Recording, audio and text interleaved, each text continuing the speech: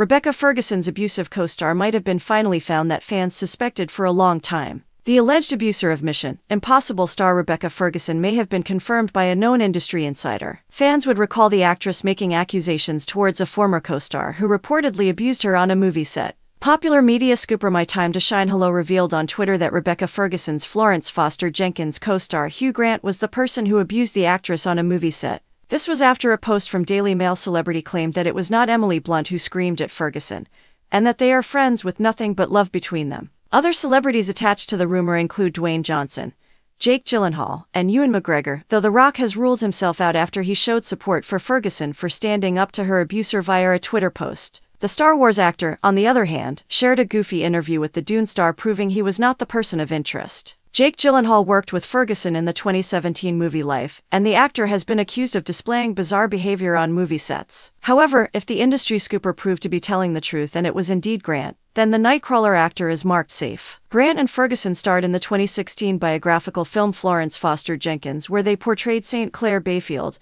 and Kathleen Weatherley, respectively. Their characters were supposed to be lovers in the film. Rebecca Ferguson reveals how she was abused by a co-star. Rebecca Ferguson exposed the details regarding her alleged abuse on a movie set in an interview via Rain with Josh Smith. She described how the actor humiliated her in front of everyone, and all she could do was break down and cry. "I did a film with an absolute idiot of a co-star. I remember there was a moment, and this human being was being so insecure and angry because this person couldn't get the scenes out. But because this person was no one on a call sheet, there was no safety net for me, so no one had my back, and I would cry walking off set." In the end, the Swedish actress stood up for herself and told the actor as well as the producers that she'd rather work with a tennis ball than see the actor's face again. "This person would literally look at me in front of the whole crew and say, 'You call yourself an actor? This is what I have to work with. What is this?' And I stood there just breaking. I remember being so scared. I looked at this person, and I said, 'You can F off. I'm going to work toward a tennis ball. I never want to see you again.'" Ferguson did the remainder of her scenes, though she had to compromise because the producers would not allow her to send away the film's main star.